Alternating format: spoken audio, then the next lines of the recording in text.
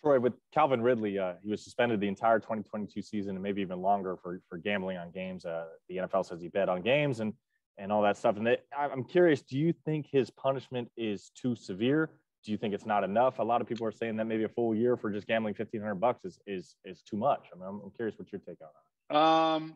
Yeah, I know this. I know the league takes gambling very seriously when players are gambling on games, and that was indicative in the suspension that he got. I think when you look at it against some of the other suspensions, I would agree that it seems like an awful lot. But I think players are told. We certainly understood. I understood when I was playing. I think the players understand that now.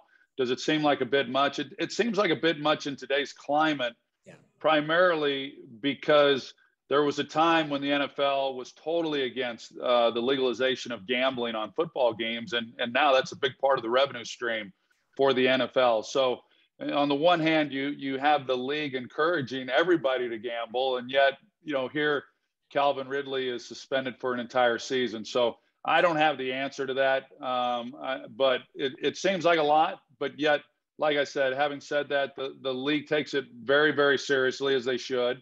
And I think the players understood that.